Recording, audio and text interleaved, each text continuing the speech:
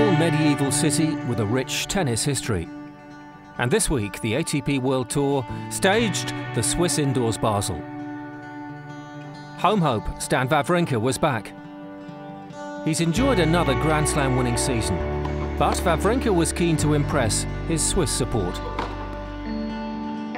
I'm really happy to be back here. I didn't play good the last 3 years, so hopefully I can change that and play better. But it's going to be important for me to start well. Again, it's always amazing to play in this stadium, always a full house and a lot of support, so hopefully it's going to be a good tournament for me. Tennis fans worldwide are delighted to see Juan del Potro back. He'd won twice in Basel. I like to play here. The fans are so good with me and they're very respect to me, and I like to come to play here, and also the conditions are very good for all the players. The Argentinian won recently in Sweden and appears to have finally overcome his injury problems. I'm feeling so happy just to be playing tennis again, and I didn't expect to win a title in this moment of my career.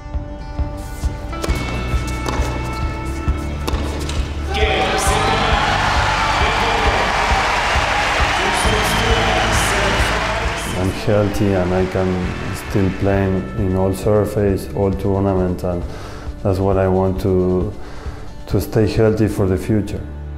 It was poised to be a great week in Basel. Next week on ATP World Tour Uncovered, down to the wire, we're at the BNP Paribas Masters in Paris.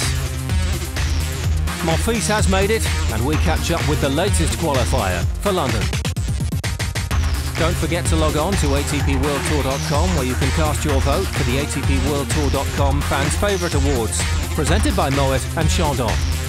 And chat with us on the ATP's official social network, MyATP, now on Vixlet. See you next week.